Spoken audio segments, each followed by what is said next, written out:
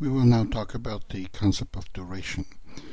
Duration is the main tool for measuring sensitivity of the price of a financial instrument to interest rate. And I said interest rate meaning one interest rate only, because later on when we study this a little bit more, we'll talk about different interest rates for different maturities of bonds or cash flows. But we now assume it's one interest rate all the time. This is commonly called a flat yield curve assumption. Also, because that means the changes, and we're studying sensitivity to changes in interest rate. Since changes are changes to that one interest rate for all maturities, is also commonly called a parallel shift assumption in the yield curve, what we're doing here when we study changes in interest rates. So let's assume that we have P of I denoting the price of a financial instrument, some financial asset, typically a bond, because bonds are most directly sensitive to interest rates. So we write a P of I for the price as a function of interest rate. And we can also consider the same way the price to be a function of the force of interest, P of delta. Note that 1 plus I is e to the delta, and we will use that relationship quite a lot. Then duration of this security, of this financial asset, is defined as minus the derivative of the price with respect to the interest rate times 1 over the price. So it's a derivative taken with a minus sign and then divided by the price. Note that for a typical bond, higher interest rate results in a lower price, because we're discounting at a higher interest rate future cash flows that the bond produces. So lower price with higher interest rate for a typical bond, so that this derivative of the price with respect to the interest rate is typically negative, and that minus in front is really put there to make the whole thing positive. Note also that minus the derivative of the price divided by the price, that's the same as minus the derivative of the natural logarithm of the price. And that's in calculus, this derivative of the natural logarithm is called logarithmic derivative.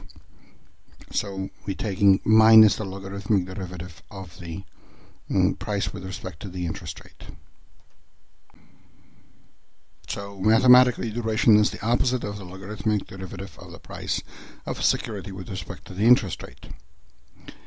But of course, we can approximate the derivative with a difference quotient, and if we do that, then we get this approximation. The derivative is approximately equal to price after a slight decrease in the interest rate minus the current price, and the whole thing divided by the price times the change in interest rate, that slight decline in interest rate that we're considering. Or the change in price divided by the price, which is like the percentage performance of a security as a result of this change in interest rate, divided by the change in interest rate. Now remember, the interest rate is expressed per period of time, typically annual. So the top thing is a percentage and the bottom thing is a percentage per year. And you can, in a sense, think about this as units of the top being percentage, the bottom being percentage per year. So if you divide this, it will tell you that the natural physical unit for duration is the unit of time. And if the interest rate is annual, then duration is expressed in years. Also, this means that duration gives us the ratio of the percentage gain in the value of a security per unit of interest rate decrease. So for example, if you have a security that has a duration of 5, and it's 5 years, so 5, and the interest rate goes from, let's say, 3% to 2%, declines by 1%, and this delta I is 1%, and duration is 5, then P of I minus delta I minus P of I divided by P of I has to be equal to 5%. Duration of 5 means that if the interest rate declines by 1%, you have a gain in the value of the security of 5, the duration, times 1% change, and that's 5%.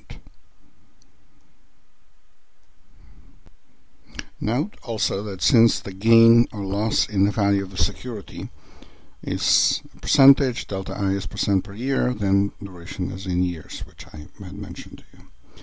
The opposite of the derivative of the price with respect to the interest rate, which we've used here, is also termed the dollar duration of a security, although I'll use the name monetary security. I don't want to tie it to a specific currency and used in the US or Canada, so I will call it monetary duration, but you will hear that expression dollar duration quite a lot from investment professionals. You could ask why we're using the interest rate and not the force of interest, and there's nothing wrong with the question. We in fact use both for two slightly related concepts. Of course, we know that 1 plus I is e to the delta. That implies that d of I of a d of di of a d delta is e to the delta, right? Because I is equal to e to the delta minus 1, and then you take the derivative, you get e to the delta. And of course that's equal to 1 plus I. And d delta divided by di is the reciprocal of that by the chain rule, effectively. Well, you sort of know that the derivative of the inverse function is the reciprocal of the original derivative, or you should know that from calculus. So that's 1 over 1 plus I, or v, or e to the minus delta. And there is a measure of sensitivity with respect to the force of interest, which is called the Macaulay duration, which is defined as minus the derivative of the price with respect to delta times 1 over the price, and it must be equal to 1 plus I times regular duration, or regular duration is 1 over 1 plus I times the Macaulay duration. When you talk to investment people, they will just call an expression like this, they'll call the duration that you get this way modified duration. Sometimes they call it effective duration, because it's in general refers also to securities that have cash flows dependent on interest rates. And on your exam, you need to be very careful to pay attention to the wording of the problem and make certain that you know whether the problem asks about Macaulay duration or duration. And again, the expression modified duration definitely refers to duration. Now assume that we actually have a security for which we exactly know what its cash flows are going to be. Let's say they are a sub t at time t in the future, where there's a collection of times in the future times t when those cash flows are positive. And we assume that the cash flows are discrete, not continuous. It's possible to continue to consider securities with continuous cash flows, but only on the exam. In real life they don't exist. Only one interest rate is assumed, and we assume that a sub t, the cash flow payment at time t, does not depend on the interest rate. That's commonly called deterministic cash flow, because they're determined, then they don't depend on interest rate. And then the present value of the security and its price is the sum of the present values under interest rate I of those individual payments. And if we take the derivative of that with respect to I and put a minus sign in front of it, we get this expression that you see here, which is 1 over 1 plus I times sum over all t's for which you have positive cash flows of t times present value of a of t. And then the duration of this security is, well, 1 over the price times what we just calculated, and that turns out to be 1 over 1 plus I times the sum of t times present value of at divided by p of I. But p of I is the price as a function of I, and that price is equal to the sum of over all t's of those present values of a sub t. So this expression there, present value of a sub t divided by the price, if you add them all up, if you add up the present values of a sub t, you get the price. So if you add up these ratios, you must get 1. If we now introduce weights defined as w sub t equal to present value of a sub t divided by the total price, as I mentioned, those add up to 1, then duration turns out to be a weighted average time to maturity modified by 1 over 1 plus I. So it's equal to 1 over 1 plus I times a sum of wt times t. And t is the time of payment, or would call it time of maturity. This is the reason why in investments they call duration very often, and this written in this form, modified duration, because it's modified by this factor 1 over 1 plus I. Now, if the cash flows are dependent on interest rates, you can't do this calculation. In that case, duration calculated for the securities where cash flows are dependent on interest rates, such as, for example, mortgages, which can be paid off early, and they are paid off early typically when interest rates are low, but not paid off early when interest rates are higher. Then duration for such security, calculation of duration, results in what is commonly called effective duration. But in all cases, duration is the opposite of a logarithmic derivative with respect to the interest rate.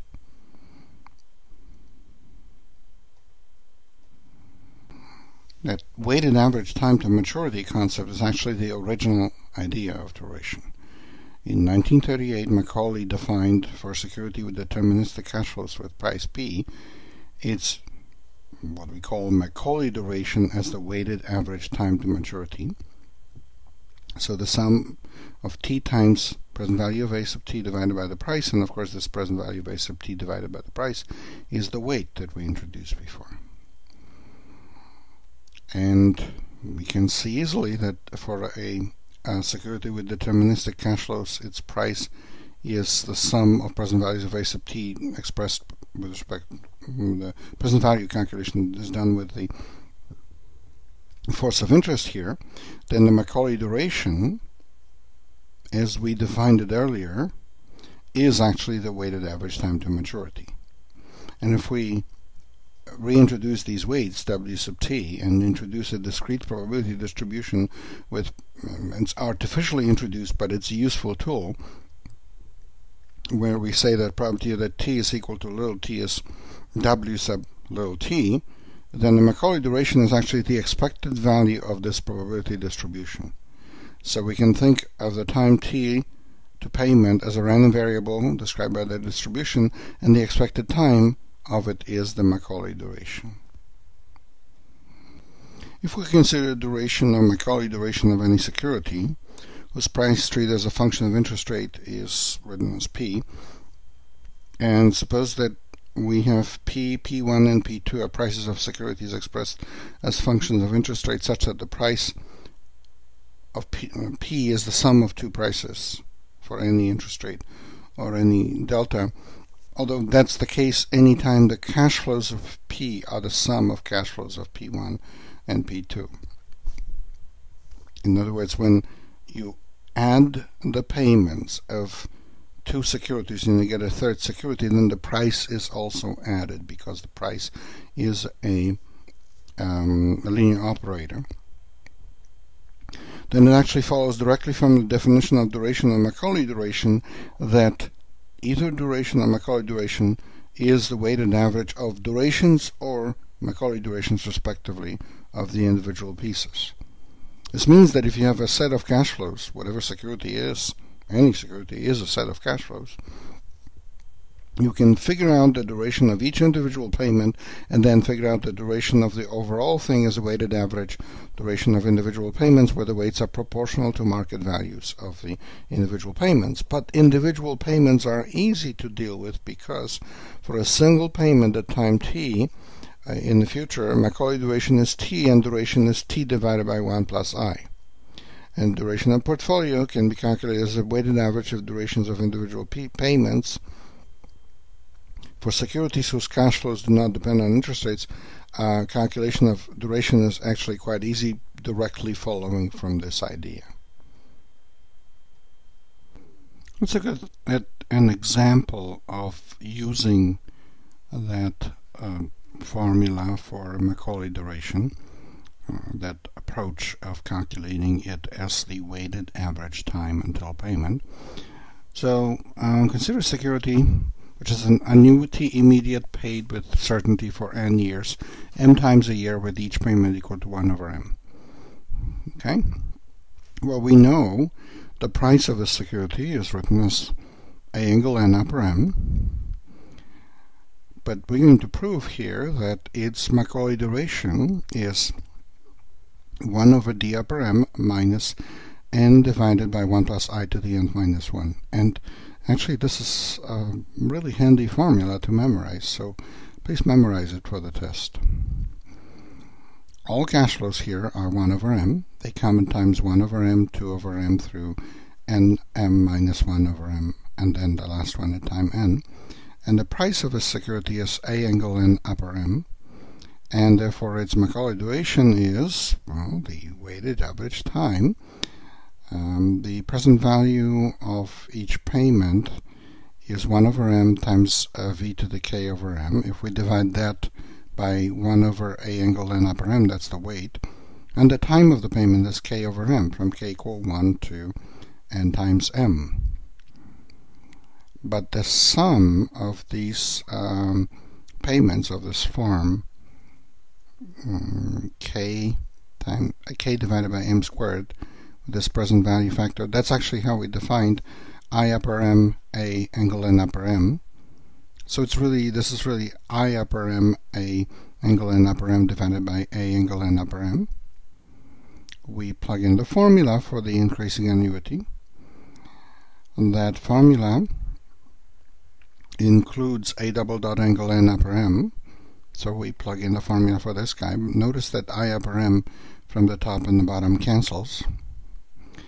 And then the first term from the numerator divided by the denominator gives us 1 over the upper m, and the second one gives us minus n over 1 plus I to the n minus 1. And that is the proof of this formula that you may really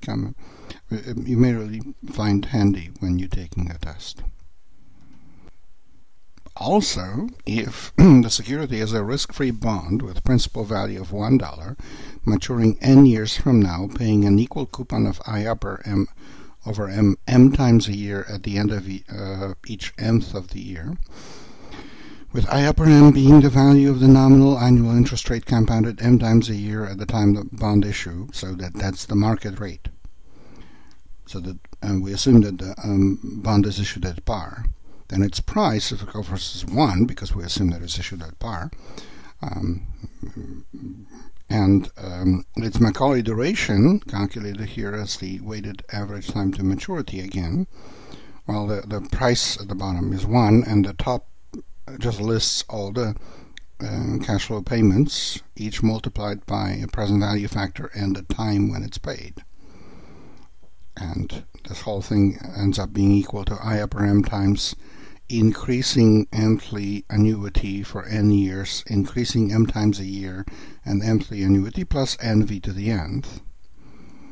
And then if you multiply the formula for the increasing annuity by this I upper m that we have in front of it, then we end up with A double dot angle n upper m minus nv to the nth plus nv to the nth. So the answer is that this is A double dot angle n upper m. That is a very handy formula. It's a formula for the duration of the bond that turns out to be simply a present value of nthly annuity over n years, where n is the term of the bond, as long as the bond is trading at par. Very, very handy formula. One important comment is that investment professionals who don't deal with liabilities, when they think about duration, they think about it not in the context of comparing duration of assets and liabilities, which we will do soon, but rather the way that is described in this picture. But to understand this, we need to think carefully about the picture. Imagine that you're looking at a bond that is being issued at par because the coupon of the bond is the same as the interest rate in the market, and it is at time 0, at the beginning of the time axis here. And then we're showing here on the time axis, you see the point where it says duration, and then beyond that you can see where the line indicated with the words bond principal, it ends. That's the maturity of the bond. And in fact all of the curves end at that time too. That's the time when the bond matures. And we're assuming that the bond is issued at par. The bond principal amount is also the price because it's being issued at par. Now imagine that you buy it at par, at issue, and you hold it until maturity. Then at maturity you'll have the bond principal, be paid back to you, but you'll also have all the coupons that the bond paid accumulated with interest. And that's a very important consideration, that if you look at the middle of the three curves going up, if rates are unchanged, I'll need to correct the description of the picture here because it doesn't clearly say rates unchanged because where it changed the size of the font. So I apologize for a moment, I'll correct this. So here we have it. Now it says principal and interest if rates unchanged. That's the middle curve. It's in the middle, at the beginning and at the end. The three curves cross each other at one point. The time indicated is duration. We'll get back to this in just a moment. Now imagine that instead of this bond, instead of staying at the price equal to par, so that the bond principal amount is the price between now and maturity, and immediately after you purchase the bond, rates went up a bit. That means the price of the bond is going to decline. That's the curve that is the bottom curve at the beginning of the graph. It indicates the price of the bond, but now the bond starts out, after you bought it, immediately imagine that the rates went up, the price dropped, you're very unhappy. But you now in the world in which interest rate is higher, and you receive the same bond principal at maturity and the same coupons. But in this new world with higher interest rate, the coupons are reinvested at a higher interest rate. That actually means that if the rates go up right after you purchase the bond, while you have a decline in the price of the bond at first, eventually you end up with more money because you will get exactly the same bond principal at maturity, and you will get more money from coupons now being reinvested at a higher interest rate. On the other hand, if rates go down immediately after you purchase the bond, the price of the bond will increase. But you're now reinvesting coupons at a lower interest rate, which means that at maturity you'll end up with less money because you get the same principal and coupons, but coupons are reinvested at a lower rate. So the three curves that you see here show you the value of the principal and interest as it changes over time from the bond issue to maturity, and the bottom one describes a situation when the rates went up slightly after the bond was issued. At first you have lower amount, but eventually you end up with more money at the end. The middle one is unchanged rates, and the top one is rates going down at the beginning when you right after you purchase the bond, but then you end up with less money at maturity. And the interesting thing is that the three curves cross each other exactly at the point in time which corresponds to the duration of the bond, and at that time the value of your investment will be the same regardless of what happened to interest rates. That's the crucial idea behind duration. Duration is created to be able to in some way control what happens to the value of your portfolio when interest rates change. And this tells you that if you hold your bond for the period of time equal to the duration of the bond, then for small changes in interest rates, you'll approximately end up with the same amount of money no matter what happens to the interest rates between now and that time. Investment people say that this means that you immunize your rate of return. And of course, in a sense, they mean that you guarantee it that way. And that rate is the yield rate at which you purchase the bond. But you must hold the bond only till duration of the bond, not till maturity, but till duration of the bond. In practice, securities have a very complex relationship of cash flows to interest rates, and you can't always write a direct functional relationship between the cash flows and interest rate. For example, when the amount of the payment depends on the level of interest rate, which is the case for bonds that can be called and paid off early, or for mortgages that can be paid off early, but also the case for things that default, where suddenly you don't get the cash flows you were promised. For securities with what we describe them as securities with embedded options, and those include option to repay a loan, or prepay a home mortgage, or call a bond, and also the option to default on the bond. Duration is usually not calculated directly but estimated from how the price of a bond changes. If we write a price as a function of interest rate and use the Taylor series expansion of the price as a function of interest rates, you can see here.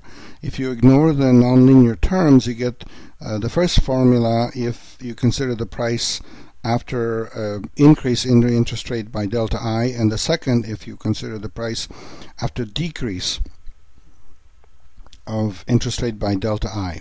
If you average the two formulas, those two formulas actually are already solved for what we define duration to be, and from the Taylor series expansion for the two cases, and then we average the two and we get the formula for the approximation of duration as the price after the rate goes down a bit minus the price after the rate goes up a bit, divided by 2 times the current price times delta I, the small change in interest rate. This approximation is commonly called option adjusted duration or effective duration. And here is an exercise where we use this. Suppose that you are an investment actuary for the Honorable Life Insurance Company. Your company has just purchased a callable bond, which at issue had a maturity of 15 years and 5 years of call protection. It can't be called the first 5 years. But you did not buy this bond at issue, but in the secondary market, some time after its issue. You paid a price of 101.42 per 100 of principal.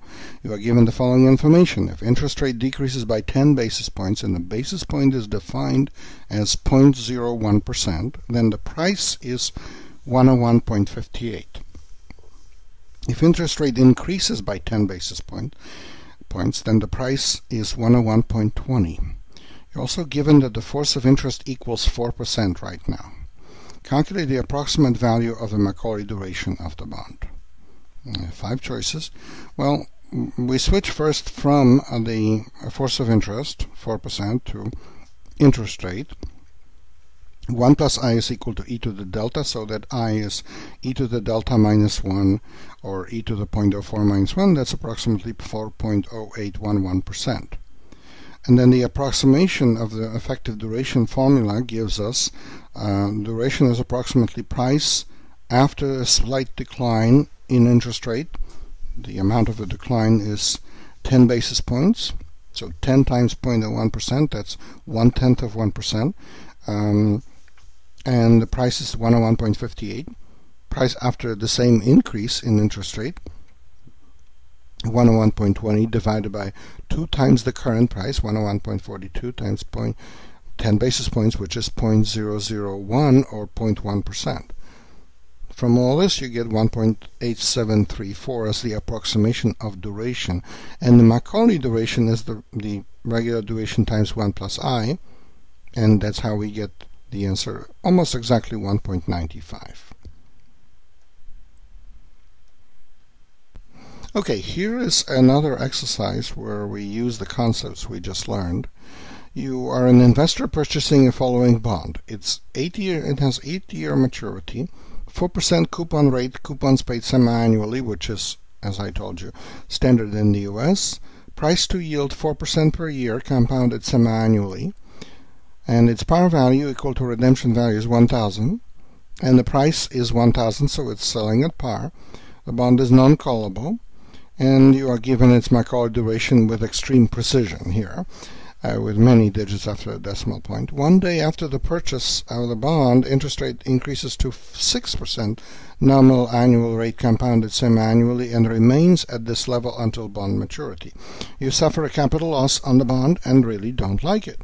Assume bond coupons can be reinvested at 6% nominal annual rate compounded semi-annually, because that's the current rate in the market. You decide to sell the bond immediately after the first coupon payment, after which you will receive at least the same yield as the original yield planned when you purchased the bond. When will you sell the bond? This exercise illustrates the idea in the graph that I was showing you about how investment professionals think about duration. The time of sale should be the original duration of the bond. Duration at the time of purchase of the bond. The Macaulay duration at purchase was given, and there's this number with extreme precision, and duration, or modified duration, is that divided by 1 plus the interest rate. But we're not given the interest rate, we're given I upper 2, which is 4%. But 1 plus I is equal to 1 plus I upper 2 over 2 squared, so we plug that in, and from this we get approximately 6.6557. This means that if you wait exactly this length of time, you will get the same rate as nominal annual yield of 4% compounded semi-annually, and that's almost exactly 4.04 annual effective.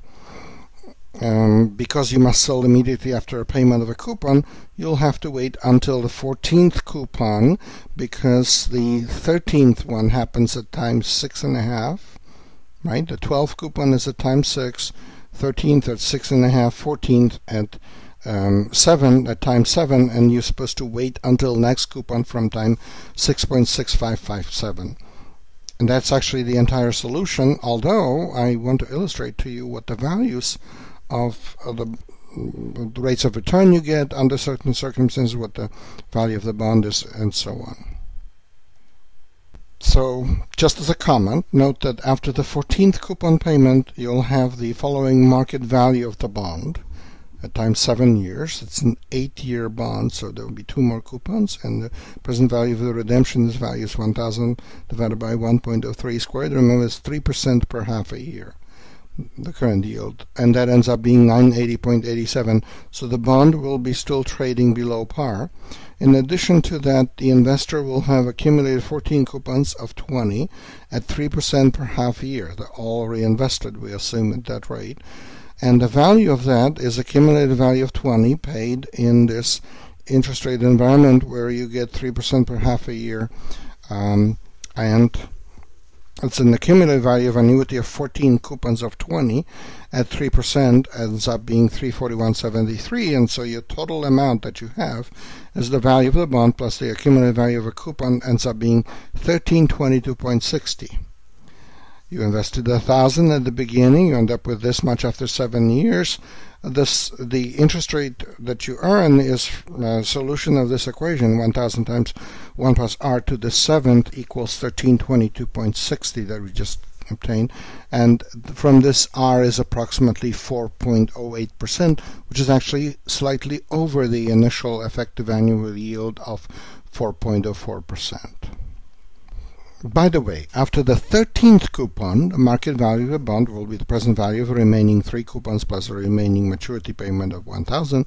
That ends up being 971.71. The accumulated value of the past coupons is then accumulated value of 13 coupons, 312.36 each each paid every half a year, 13 half-a-year periods, 3% per half-a-year interest rate. That's what this says. And the total value is 1284.07. This actually means that you invested 1,000, you get this much after 13 periods. If you solve for the interest rate per half a year period, you get 1.94%, an annual effective yield of 3.92, and that's less than 4.04 that you initially had. In this next exercise, you are managing a bond portfolio of $1 million. You decide that the Macaulay duration of your portfolio should be exactly 10. You have only 2 securities to choose from for your investments: a zero-coupon bond of maturity 5 years and a continuous perpetuity paying at the rate of $1 per year. Current force of interest is 5%. How much will you invest in each of these securities in order to have the desired Macaulay duration? So let's solve this problem. First, we know that the Macaulay duration of a zero-coupon bond will be exactly 5 years because it's a 5-year zero-coupon bond. The perpetuity is worth 1 over delta, a continuous perpetuity of that pays 1 per year is worth 1 over delta if the force of interest is delta, and so its derivative with respect to delta equals, well, minus 1 over delta squared, and so that its Macaulay duration is minus 1 over delta squared divided by 1 over delta, which ends up being 1 over delta. At the given force of interest of 5%, this means its Macaulay duration is 20. And if you invest a fraction of your portfolio W in the zero-coupon bond and 1 minus W in the perpetuity, the Macaulay duration of the entire portfolio will be W times 5 plus 1 minus W times 20, so it's supposed to be 10. Well, that solves. It's a simple linear equation. The solution is W equals 2/3. That means you should invest 2/3 of your portfolio in terms of the value in the 5-year zero-coupon bond, so about $666,666 dollars and 67 cents, and the rest $333,333.33 in the perpetuity that we have here. And that's the end of this section. I hope that this was enjoyable. We will proceed with some more complicated things related to interest rate sensitivity.